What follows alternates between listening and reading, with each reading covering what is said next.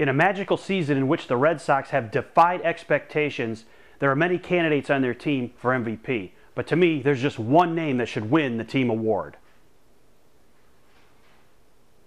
The 2013 Red Sox have been incomparable. They have done things this season that no one expected them to do coming out of spring training. Yes, we all thought they'd be a better team, a playoff contender possibly, but no one expected them to rise to the top of the American League East and dominate and have comeback win after comeback win, just about one a week, every week of the season. And they've just been superb, and there have been many candidates on this team that have really deserved a chance to be called the MVP of this team. Whether it's Dustin Pedroia with his consistent hitting and fielding, Jacoby Ellsbury with the same, good hitting, excellent fielding, David Ortiz with his presence in the lineup. And these are all good candidates, but to me, there is one guy on this Red Sox team that could be and should be the MVP, and that is the current closer, Koji Uehara, who has come out of nowhere to really save the Red Sox bacon this season.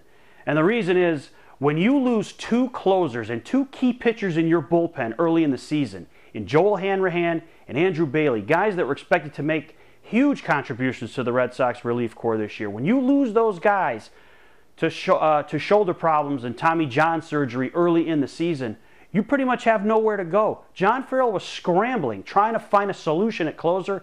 He plugs in Koji Uehara after working with Junichi Tazawa a little bit and not finding much success.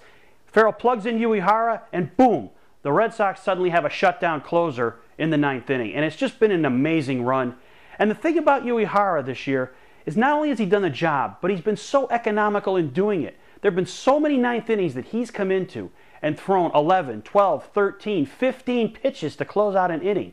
So even though Uehara is 39 years old, he's been so economical with his pitches that there has not been a lot of wear and tear on him during the season. And that's going to be big for the Red Sox as they move into the postseason.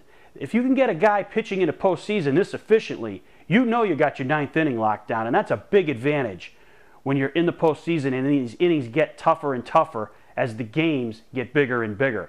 So to me, there's no bigger guy that's an MVP for the Red Sox than Uehara this season. Again, what he's done considering his age and where he came from and his emergence in the bullpen, just kind of being there and flying under the radar for a little bit. Yes, he had good times as a setup man early on in the season when he was pitching that eighth inning, but I don't think anybody could have foreseen him pitching the way he has as the closer for this ball club. And for that reason, I think it's a clear choice that Koji Uehara is clearly the 2013 MVP of the Boston Red Sox.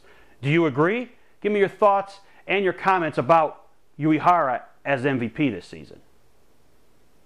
Thanks for watching. Don't forget to subscribe and tell all your friends about This Week in Red. And don't forget to check out my blog at BoSoxInjection.com.